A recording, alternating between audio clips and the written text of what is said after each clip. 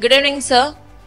My question is, India is lagging behind Western countries in enrollment ratio.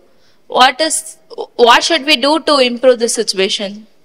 See, the gross enrollment ratio is 27%. If it has to go up, the more and more students from school have to go for higher education.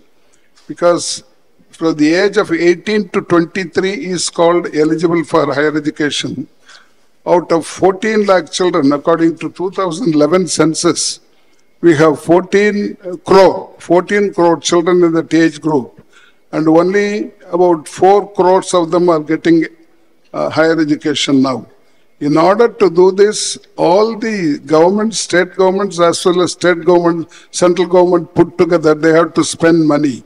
Now, education is in the concurrent list of the Constitution of India. Originally, it was in the state list. In 1976, this was transferred. Constitution was amended and transferred to the common list. Now, both the center and the state are responsible, and both of them have to sit together and see that everybody gets higher education. At least we must be able to compete with the developed nations. Only then economically we can come up.